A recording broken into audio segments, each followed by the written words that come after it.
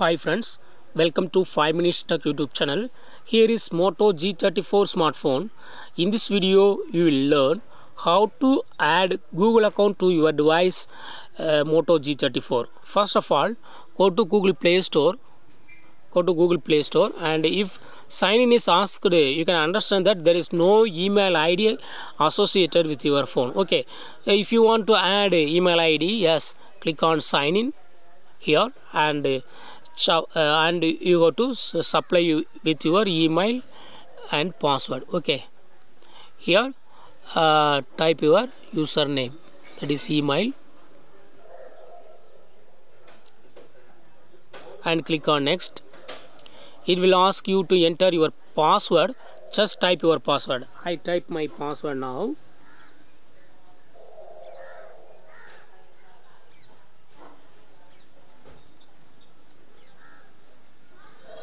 I entered my password now and click on next.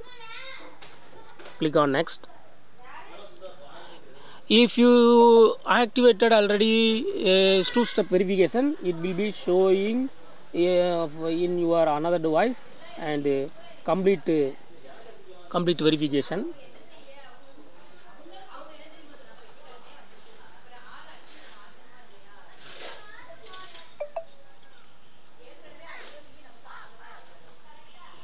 Yes, I have completed my verification, and here it is asking that who is using your device.